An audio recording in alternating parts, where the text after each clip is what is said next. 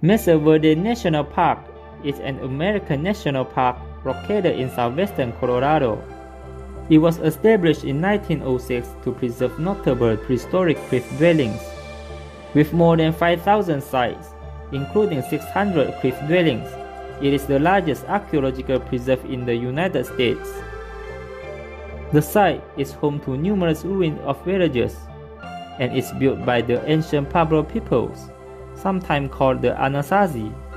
They lived in the dwellings from about 600 to 1300 AD. However, the site was abandoned around 1300 AD, but the reasons why remain unclear. Some researchers thought it is likely that the migration from the area was due to either drought or lack of resources. The most famous Mesa Verde dwelling is the Cliff Palace. Dating back more than 700 years, the dwelling is constructed of sandstone, wooden beams, and mortar. Many of the rooms were brightly painted and thought to be the largest cliff dwelling in North America.